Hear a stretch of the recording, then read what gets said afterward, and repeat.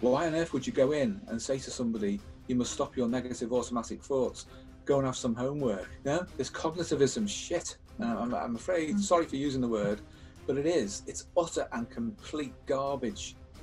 You wouldn't go to a doctor in complete health and say, doctor, I don't have a disease. I feel so guilty that I'm not suffering. Please give me something really unpleasant. How does it feel to be so depressed? The unconscious will be going like this at you. That's how it feels to be depressed, you idiot.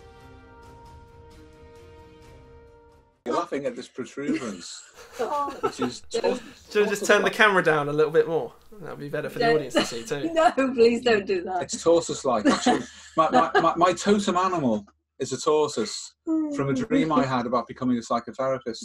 I mean, we had one. We had a stone one in our consulting room in the NHS, yes, didn't we? Did. Yeah. It turned out it was the philosopher's egg on water that turned into a tortoise and then led me into a field, which was a wide open consulting room with loads of women waiting to be seen. Oh, yes. I don't want to see the contents of your dreams. It became my field, literally. And there was a disembodied voice as well when I looked at the, what I thought was a rugby ball on water. And the voice said, "It is an egg." And then the egg gave off smoke, or the rugby ball gave off smoke and ignited. And it was obvious what that was then. And then it turned into a tortoise and crawled out of the water. And it was a river, or a stream really, a substantial stream in its day that was at the bottom of the garden in the house where I lived as a child. And then it led over the fields to this particularly expansive one, which was a real one. And there was a desk there and a chair waiting. And I sat at the desk, and then these women started to appear and sit down, and they were waiting to have therapy. So that kind of gave me an inclination that I should look at that. Didn't Anthony Stevens have a dream, not similar to that, but which told him what to do with his life? It was about a 3-layered something. There's like a rainbow and something else underneath it. I'm not familiar with that one now. Okay, it could have been like the structure of his first book or something that was laid out within his dream. Or there was something in there that told him where to go with his life. Oh right. Yeah, these things happen, don't they? You know. And yeah, I mean, later in my life, I didn't know about the philosopher's egg, and then I found a woodcut of it in a book years later, and there it was, burning on water. You know, and it's like, wow. How old do you reckon that symbol is then? If it's going to be, how old? Yeah, because if you're going to be dreaming about it without having seen it, it must be very, very old. It must, and of course, it begs the question: where does it come from? But also, there is the issue of cryptomnesia, which you know, because we're skilled and trained in hypnosis, we know that is a factor that you would have to rule out in order to say that this is something that just happened, you know, spontaneously. But yeah, it's obviously pretty ancient. I decided to adopt the tortoise as my totem animal for the work that I did on the basis of that. And I always placed it near the chair. There's a reclining chair where our patients would sit. So if I looked at them, I would see the tortoise. And that would remind me of why I was there, if you see what I mean. And then on the wall behind where we would sit, we would have pictures of the old masters, you know, all the people who had inspired us, as if they were looking down in judgment and evaluation from behind us. So you kind of, in my mind anyway, if you like, it was like the whispering in your ear. So that pressure behind, the pressure of the tortoise from the dream in front, all other little things like that. So we arranged our room, didn't we, to make it effective as an environment for us and for the people we were working with. Well, people would often do they were. Yeah, they would, and you know, it was interesting to be able to guide them through the history of it and the linear progression of the thinking, where it went, and then of course we'd have pictures of ourselves with Franz Jung up on the wall next to that, and the picture of the house at Bollingen. Sorry, at Kuznets, and the one at Bollingen as well. So yeah, we were very mindful of you know, placing ourselves in a tradition, which meant that you had to continually live up to the past, which I think is important. You know.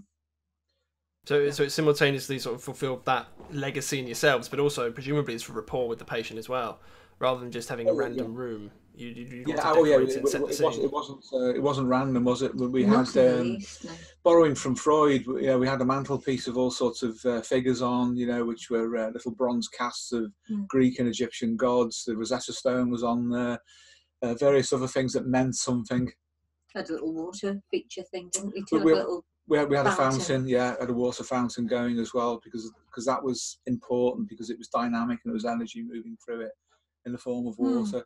And we'd have artwork that we'd been given by patients, paintings, they'd be up on the wall, that kind of thing. Particularly if the work with that particular patient had been very, very important for their development, and it was part of them moving on and developing that they hand that over, because that was acknowledgement, say, to the process, wasn't it? And one of the pictures was that church that you visited. Somebody went and painted that. Yes. It had appeared in their dreams. We've got the little one, the big one's down at Wayne's, isn't it? Oh, right, okay. At my brother's. Yeah. Yeah, but things like that, are important. The environment's very important, isn't it? It's incredibly important. And as you're talking, I'm thinking about counselling rooms very often. Oh, yeah. A very they're the complete antithesis, really, of what we try to create, and they're usually very pared back, maybe, grey, white walls. There could be a couch in there and a potted plant, and that's the counsellor. And that's probably about it, isn't it? Yeah. If you're lucky. Yeah. But I feel that's personally kind of impoverished. Yeah. I couldn't work in a place like that. No. I found it very difficult. Well, we deliberately did that in the NHS where we could, because not all NHS practices would allow it, to be honest. No. Because we would change the ambience of the room and of the building effectively by doing that. But there was a bit of a shock tactic to it, because people would walk in and literally expect to see the equivalent of a doctor's surgery with a couch and the usual stuff there. Yes. And they walked into an environment that was very, very different, where everything had meaning and the relative spacing of things had meaning as well.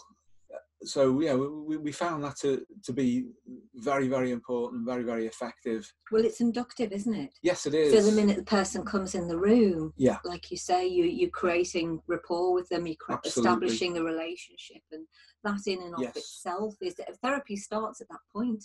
It does. It does if it's psychodynamic, and of course if it's hypnosis, you can actually start at the moment you make an appointment with someone. You can, yeah. And if you like, the deep structure hypnotherapy skills, which means that the process of the therapy starts with initial contact, and the preparation of someone starts at that point. Yes. And then if you add the effect of the environment to it, then the induction of a trance state has already started immediately. And all you're really doing is making fine adjustments to it. But an advantage of that is that you're not hurried. And not hurrying is very, very important when you're dealing with the unconscious. You mustn't get ahead of yourself. It has its own pace, and it's polite, really, to be gentle with it rather than to try and ambush it. So for hypnotherapy, definitely.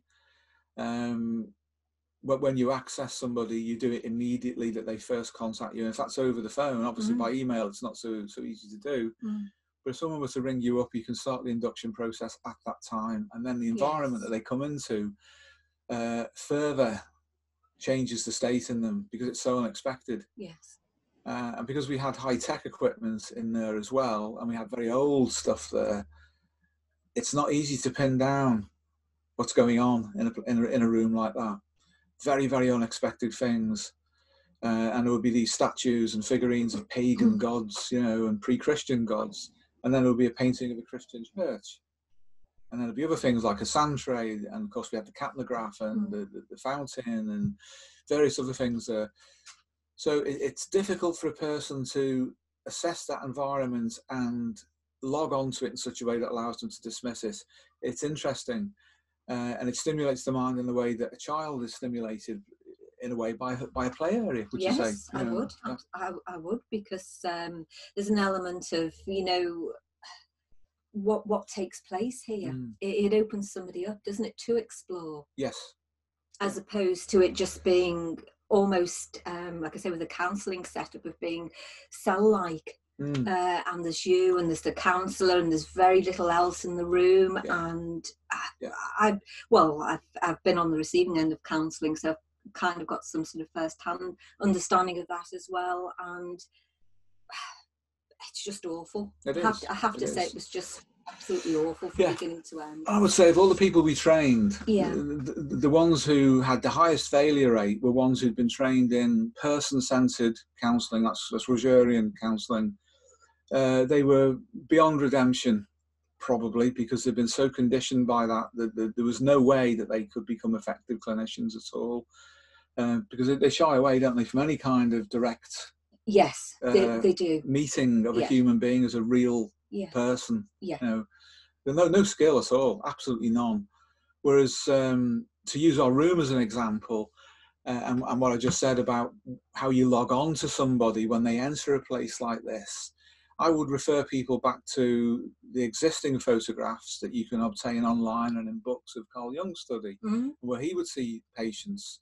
And when we went there as well, we could see just how carefully that was crafted. The actual room where he saw patients was very much like a confessional. Yes, it was. It was a small room, wasn't it? And it was darkly painted. It was like a dark green paint. It was green. Everything was green. The wood was green. There was stained glass in there. And it was quite narrow as well. It had the sense of a confessional, which for Jung's time, I think, and for his interest in Christianity, and because people of those days would have resonated with that model, it fitted really, really well. And then he had a broader study where he would take people when they'd moved on a bit, you know, and then he could show them his books and the view over the lake and his boathouse, and it's there where the photographs we've published with Franz Jung were taken. But taking our cue from that, and also from Freud as well, because Freud made sure he illustrated his environment, his therapeutic environment, very, very carefully. That you use space, you use your speech, you use how you greet people. Everything has to be used to gain rapport. Rapport is a vital clinical skill, and it's so misunderstood. It's not empathy, for example. And counsellors, if any of them are still listening to this, if they haven't been offended and switched off, empathy is something which can be faked, you know, but rapport, you can't fake it. It's either there or it's not. And rapport is goal directed.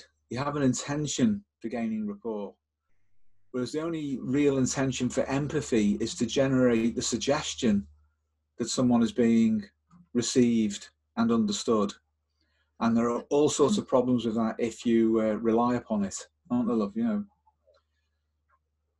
like with respect to identification, which can happen. If you try and feel what another person feels, then suddenly it's not them feeling anymore. It's all about your feelings. Or worse still, you identify completely with the other person and you bring them in so much that they pollute you and they dissolve your ability to be effective, other than to smile inanely at someone and ask them how they feel. But rapport is completely different.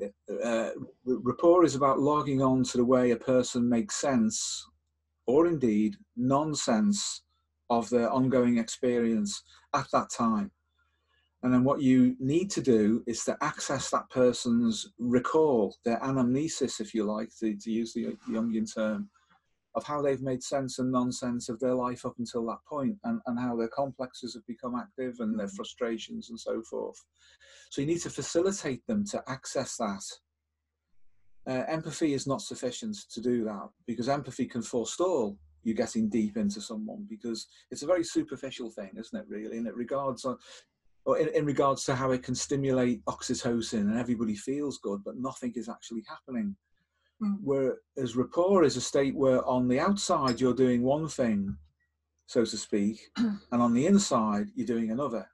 And what you're doing on the inside is processing massively in terms of bandwidth, and you're looking back at what's likely to have happened for this person. You're looking forward and you're analysing the present.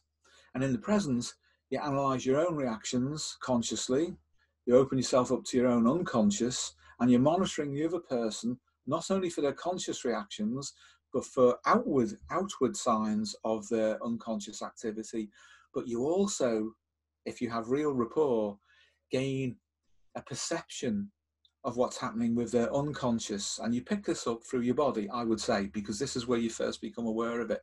It's a somatic expression, isn't it, love? You know, which occurs unconsciously and then appears consciously through a process of transformation. And this is when you get the four persons present in the room when there are only two of you, as Jung would say. Yes. You know, you have yourself, you have the person you're working with, and two unconsciouses, and then they're in synchrony, in harmony, in rapport, or they're not. Yes. And that's the alchemy that begins immediately. And this, if you like, is why I've suggested to people that they look at collective work 16, because that's where you will see, albeit in allegorical form, pretty much everything you need to know to work in depth. But it has to be decoded. It's not just a case of what's written on the page. Just as the images in the Rosarium don't actually tell you what's going on, they just give you an indication of the process, but the process is experiential. If you go into something like Ion, for example, you might go there just for the sake of it and for whatever, but it's not going to help you work on yourself in any real sense at all. It will not give you the practical skills to self-analyze. It will not give you the practical skills to analyze others. And it will not give you the practical skills to understand the relationship between people in a therapeutic encounter. That's why I say go to Collected Work 16. Remember, Jung was a psychotherapist. He was not a philosopher. You know, he was a therapist first and foremost. Everything he did should be seen through that lens. So, yeah, what do you feel of it over the way that we gain rapport and we use the environments? I was thinking about hypnotherapy, particularly. We talked about this yesterday, actually, in terms of how much more difficult it is to do well than it is to do psychotherapy well. Because to some extent you can lose yourself in the almost conversational style that psychotherapy allows you. But with hypnotherapy, everything's so finely tuned. And I think it hones your observation skills even more than psychotherapy does. Definitely. Yeah, definitely. Everything's about that. Yeah. Everything. Because it is so practical. And again, we said on a previous podcast that you have to get the right training for it. But everything is based on your capacity to observe and understand what you're seeing. And as Milton Erickson said to the Jungian analyst Ernest Rossi, look at the patient, don't look at me. Because Erickson was looking at the patient. So that's what you have to be able to do. And you don't have to look directly at them. You can look indirectly. Yes, it's sometimes better to do that, actually. It is. And here's a practical experiment you might like to try that would help. Dare I say it, and this is perhaps a little bit of a professional secret and potentially inappropriate, but you can take somebody's pulse remotely if you know how to look at them, particularly if, say, in this example, if they have their leg crossed. And if you cross your leg and you just relax, after a while, your leg will start to move. Yeah. It's called a cardiogenic spike, right? It's caused by the pulse pressure going through your body. So you don't even have to look at someone directly. If you can just see the foot, you can begin to calibrate then their heartbeat, their heart rate. And then you can begin to calibrate what you're saying according to the beat and the rhythm of their heart. You will begin to get rapport immediately if you do that, outside of their conscious awareness. But their unconscious knows what you're doing. You know? And this is a hypnotherapy skill, and it's a very, very important one. And there are many, many others. Language patterning, how you pace what you say, how long the pauses are, whether you give sufficient room for the other person to speak. All of this is really, really important. And we both feel this, don't we, Paul, that hypnotherapy in the classical sense is absolutely the foundation for all of psychotherapy. I would go so far as to say that psychotherapy is a sub-modality of hypnotherapy for historical reasons. Definitely. For sure, because both psychoanalysis and analytical psychology and then even behavior therapy and everything, including cognitive therapy that's flowed on from that, all have their basis in hypnotherapy. Joseph Wolk, the founder of behavior therapy, or one of the founders of it, created the technique of systematic desensitization initially as a hypnotherapy technique. Now, what they do wrong, frankly, the behaviorists and the cognitivists, is that they employ suggestion without a trance and therefore make it relatively ineffective immediately. There are reasons for that. You have to be good at hypnotherapy to make it work. Bad hypnotherapists are just ineffective and potentially dangerous. So it generates a lot of anxiety in therapists to take on the responsibility the hypnotherapy can give you. But all really effective psychodynamic skills are rooted in it. And if you blend hypnotherapy skills, even if you don't induce a formal trance, into psychodynamic therapy, into depth psychology as an applied clinical method, you will find that you increase your effectiveness dramatically, absolutely dramatically. So those skills that we feel are absolutely fundamental, and anybody who trains in depth psychology should be trained in hypnotherapy. For us, it's a sine qua non. It's a not without. It should be there.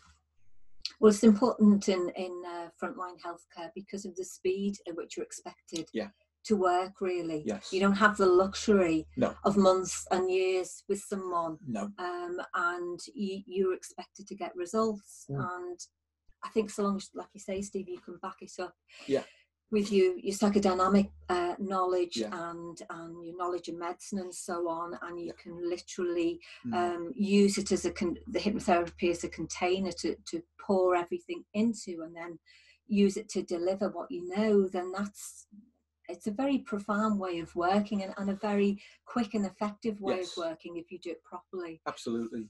You can deal with a lot of problems very, very quickly, and it's the bridge between psyche and soma par excellence. Nothing touches it at all. And also the way that the better ones deal with the unconscious is so indirect to consciousness, and this is a really important thing. You can work with the unconscious indirectly. That's what they say, and truly it's what they do. Whereas if you take a conventional psychodynamic approach, everything is structured. And the problem with that is that you create clutter. You create things to clutter your own mind consciously, and you create things that the patient can clutter their mind with as well consciously. That means the unconscious has to work quite hard to get past all that noise. It's a signal to noise issue. Whereas the best hypnotherapy accesses the unconscious, as I've just said, indirectly. It doesn't ask for the kind of things that would get in the way. The kind of things which, for people who follow Jung and perhaps get a little bit misguided, if I can be so bold as to say, get misguided by, which are the fantasies and symbols and the like. Good hypnotherapists know how to use metaphor indirectly, because the unconscious likes metaphor. It likes narrative. Yes, it likes symbols, but it likes to produce its own. It doesn't like to be told what it's going to experience. In that sense, it's polite to ask it or to give it room, to give it space to produce what it wants to produce. And it doesn't necessarily want to access consciousness directly. For example, it is quite possible to ask the unconscious mind for its help and to do the work outside of ego consciousness, so that the patient doesn't even have to know what is going on. And then you'll find that that person starts to improve and get well, and they don't even know why it's happened. But what they've experienced, which is advantageous over a lot of direct probing methods, superficial ones, if you like, is that they don't need to feel any more anxiety about what's going on. If they come in an anxious state, what the hell is the point of making them feel worse? But if you can reassure them that the unconscious mind can solve the problem for them without them having to feel anxious or to feel depressed or any of these not so nice aspects of suffering, and that all they have to do is to open the door and respect the psyche, and the psyche will respect them back and things will work well, you can get a result very, very quickly. Now, of course, the downside of that is that there's no apparent insight. Now, well, that's arguable, actually, because what you will find is that people's insight starts to occur to them at the pace that the unconscious wants to let them receive that information without you pushing and probing and making things difficult for them. So we would probably use a psychodynamic approach to hypnosis in those cases where we were time limited and where it was unsafe within the framework of it being time limited to push and probe somebody into a state where they might get such a significant release of emotion that they may compromise themselves physiologically. Yes. And we've discussed this in the past. We have, yeah, the dangers of abreaction. The dangers of abreaction, yeah. Yeah. Which used to be called the cathartic method. It's become the goal of counselling. Yeah, like if you can get yeah. someone to cry a bit, well, bingo, success, your job done. Yeah. And it's just, it's, you know. You're right. They take that as a metric for success if they can upset someone. They do. Because obviously when someone's had a good cry as opposed to a bad one, then they feel better for a while. And this is a psychoneuroendocrine phenomenon. But when the nice hormones wear off, they'll want to cry again, and perhaps not so nicely. And also, if you do release emotion like that at the wrong point in somebody's treatment, then you'll find that some other ideas and associations that are around consciousness will start to utilize that and attach the emotions to them. Because it is an economical thing, the psyche. It works through energy and information and how you apportion and displace that between different active structures. So if you have a malignant complex, which is hovering on the edge of consciousness, waiting its opportunity like a predator, and then a well-meaning therapist accesses some emotion and raises that up to the level of consciousness, it'll jump on it. Yeah. In other words, I'll have a bit of that, thank you. I'll see you later, and see you later with something not very nice. And what's happened then is you've had an association between things that were not previously associated. Yes. So you have to be careful. Now, where you're working with people whose inclination is more towards personal development and they're physiologically sound, then you don't need to use such a safe, I'll call it safe, psychodynamically safe method as hypnosis, but you might choose to at a particular point, because as a form of imagery, it's unparalleled. Nothing goes near it at all. Nothing, absolutely nothing. And I'm almost disappointed to admit that, but it is the truth nevertheless. And it's something that you can only be really certain of if you've experienced it and compared and contrasted it in terms of outcome with other forms of therapy. So hypnosis is a vital tool for the psychodynamic therapist. It gives you so much more to be able to do. It's economical in terms of your own development too, because you can access yourself very quickly and you can set up a signaling system, which Jung himself was aware of because he used to utilize it himself in his investigation of the occult, for example. But you don't have to do it within that framework. You can do it in a naturalistic way. So the signaling system you're talking about is for example, raising of the finger? Ideo-Motor, yes. Yeah, Ideo-Motor. And you see this with table tilting, planchettes, Ouija boards.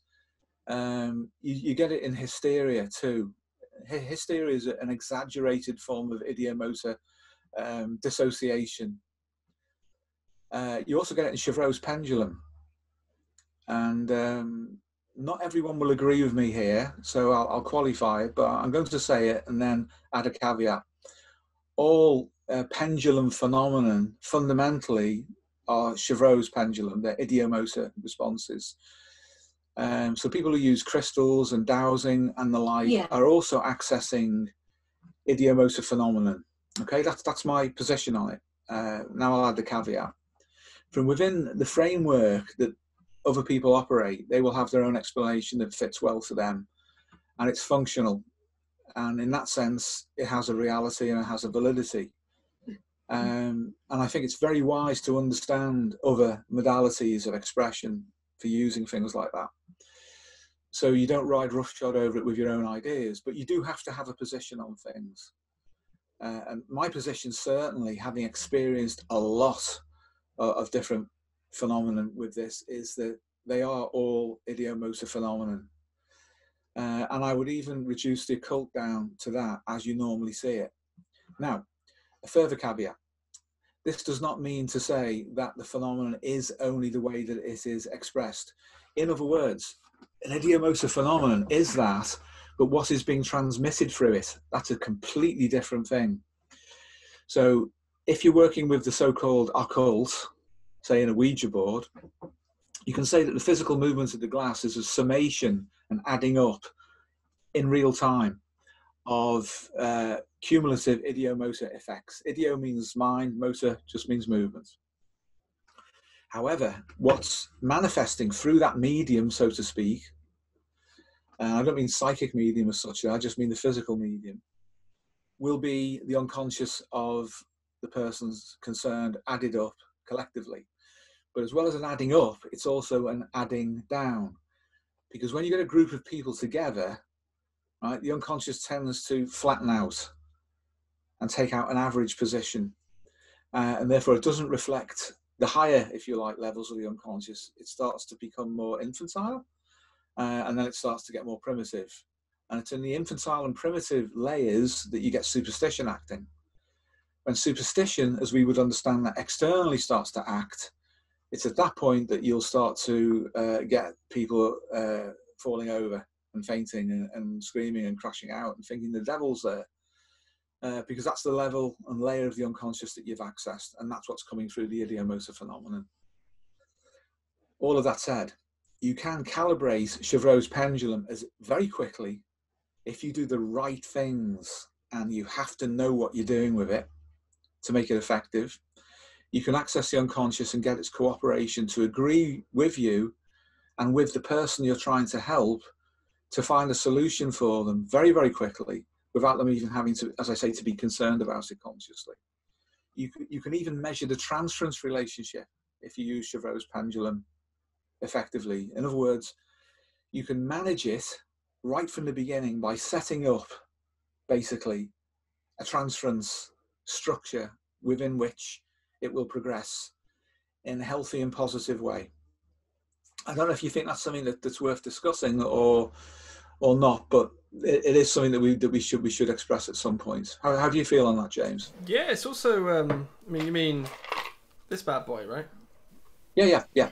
This I do use it occasionally as a party trick, and it's I've used it a little bit in, I'd say, personal development stuff too, to ask the unconscious what's going on. But there was a weird one I did recently with this actually, and it seems to answer in riddles, at least for myself. So I'll ask it a question. So for people who aren't familiar, you'd take the thing and you'd make it straight down, and then you can ask it questions, and it moves basically. It can move in any particular direction. You can say like yes and no.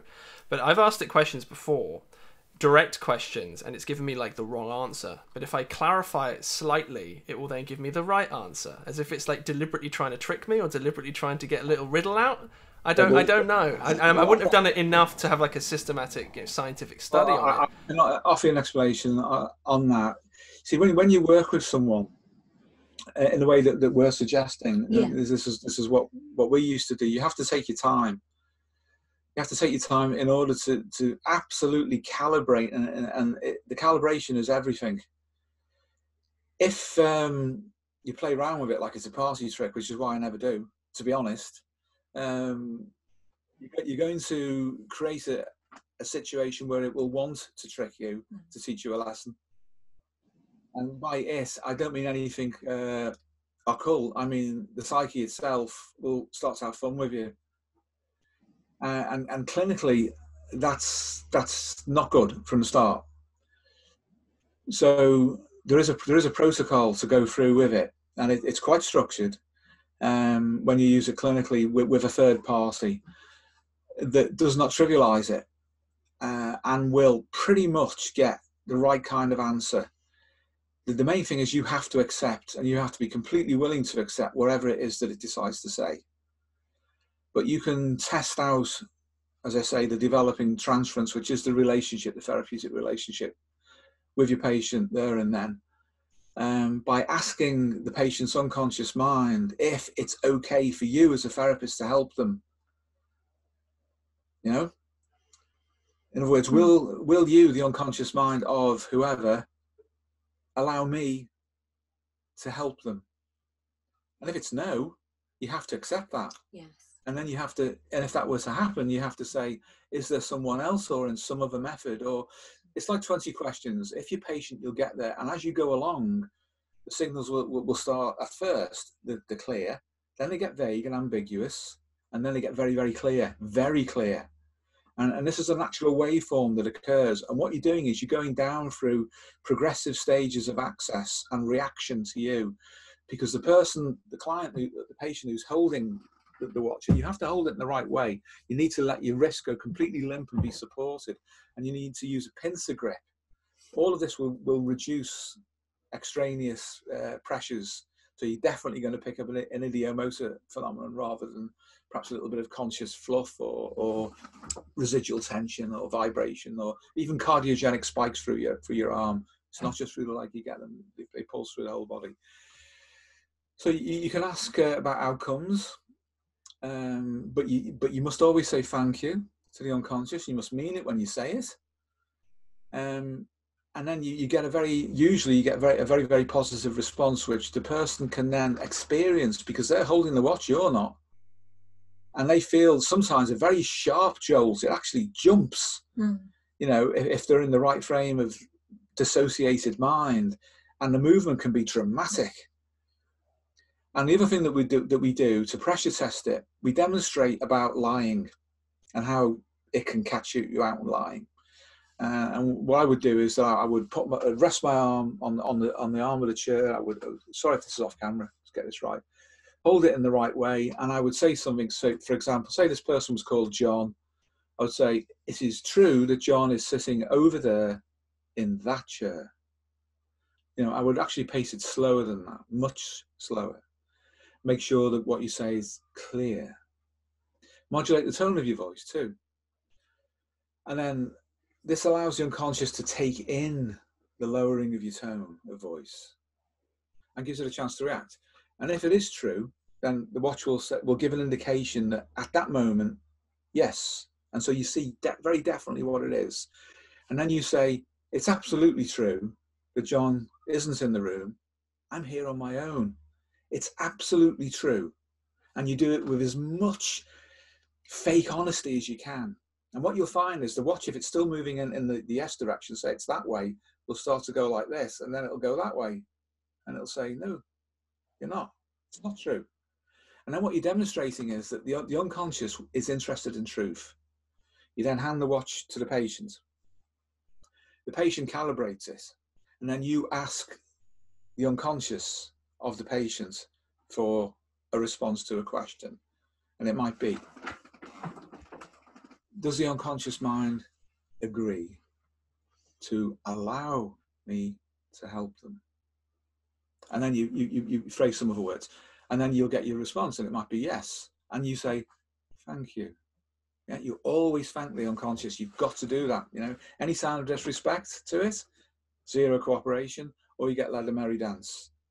Not good. So once that's done, and you get the ideo-motor signal that it's okay for you to help them, it's okay for this person to solve the problem, it's all right for them to get well, you've built up a fantastic amount of rapport with their unconscious mind very, very quickly. Thereafter, all you need to do is to maintain that initial state of rapport and trust. You have to maintain trust once you've got it, and you have to work to get it. When you have that cooperation, as I say, you can then move on. You can use pretty much any technique, can't you? You can use dream analysis, sand tray, creative therapy, word associations, capnography, anything you like, typology. You know, you can administer your type tests at that point, and get pretty much everything you need to get a result. So that's practical, real world, very simple way of accessing the unconscious mind quickly and getting its cooperation. It may, for example, say something, it does happen, doesn't it, where they'll say, for example, or the unconscious will indicate, no, it's not all right for this person to solve this problem. You still thank it. And then you reframe your question and say, is there a time when it will be all right? And it might say yes. And again, like 20 questions, you've got to work at it. Don't rush, slowly, paced, relaxed, and it will tell you. And it might be in 2 or 3 weeks' time, it'll be okay. And then you've got your answer. You would never have got that answer had you just gone in there and either tried to be nice to them. How does it feel to be so depressed? the unconscious will be going like this at you. That's how it feels to be depressed, you idiot. Yeah. And in effect, it will then separate itself from you and also from the patients still further. So all you're doing is increasing the neurotic divide. What you should do with rapport is to close that as much as possible and bring through the healthy part of the psyche that wants this person to be well. And it might well be, is there something I need to know that I don't know? This is you as a therapist. And this would be after, say, you've got the anamnesis from them, the case history. Is there something else that I need to know that perhaps I haven't been told because it's not the right time? And then you might get a yes on that. And then, okay, there's more I need to know. You could pursue that further by gently, by saying, does the person themselves know what this is? Yes or no? It might be no. Is it safe for them to know now what this is? And it might be, oh, no. When will it be safe? They'll give you a time. Or is there something I need to do before this person will be ready to receive from you, the unconscious, the information that they need to know to get well safely? Hugely important questions. Why on earth would you go in and say to somebody, you must stop your negative automatic thoughts, go and have some homework? No, it's cognitivism shit. I'm afraid, sorry for using the word, but it is. It's utter and complete garbage. It's aggressive. It's directive. It will immediately engender resistance. And if you're dealing with a thinking type, to use Jung's typology, you're going to find as a cognitive therapist that these people will outthink you. Oh, yeah. And you're going to have no chance. And if you deal with a feeling type, they won't listen to you because it sounds too much like it's thinking. Even if they don't understand what thinking and feeling are in Jungian terms, they will know, dare I say it, instinctively, that the style that's being used on them is not commensurate with how they process their ongoing experience. It will be offensive to them, won't it? It will. Yeah. And sorry, love, yeah. No, I was thinking what you were saying actually earlier, when you were, I think, suggesting that you talked about hypnotherapy, and about insight. Not everybody seeks or is seeking insight into themselves who comes in to work with you clinically. And in some ways, hypnotherapy is very useful in that regard, because you can affect a cure or a change without necessarily having to delve in that way or to make people talk about the past all the time. It can be very effective for people who aren't seeking that, and they do exist. They do, absolutely. In fact, most people don't want any of this at all. They just want to be well. They just want to ststop the suffering. You know, that thing that I seem to be getting, or we've seemed to be getting criticised for a lot, which is saying, no, why suffer? And as I've said before, you wouldn't go to a doctor in complete health and say, doctor, I don't have a disease. I feel so guilty that I'm not suffering. Please give me something really unpleasant. And then I can feel like my life means something because I'm suffering. Like these guys on the internet are saying that suffering is good for you and that it's inevitable. Well, yes, of course it's inevitable. Why do you want to make it worse? And if you're a therapist, you should be dedicated to ending suffering wherever you can. Because if you're not, then there's a part of your shadow that you've not integrated that will probably want to get off on other people's suffering, want to make it worse, want to enjoy it, want to be a voyeur, all these things which proper psychodynamic training should exorcise out from you. But you have to do that work. Most people don't come ready-made able to gain rapport with people. They don't come ready-made with an understanding of their shadow because they don't even know what it is. They don't know what the concept of it is. Most people only live in their conscious mind.